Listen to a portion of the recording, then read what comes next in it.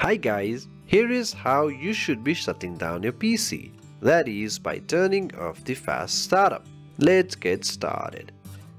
To disable fast startup on Windows 10, go to the Start menu and type Power and Sleep Settings.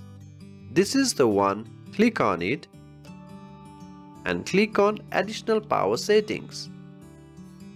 Then click on Choose what the power buttons do. And in here, we should untick this.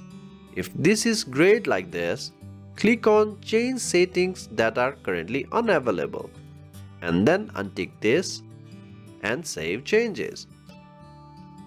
So by doing this, your PC will completely shut down. Now let's do the same in Windows 11. Let me switch my PC.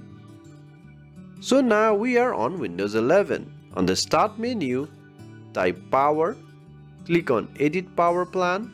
On here, again click on Power Options and click on Choose what the power buttons do. Here this will be great. Click on Change Settings over here and untick this and save changes. So this should completely shut down your PC. Thank you very much.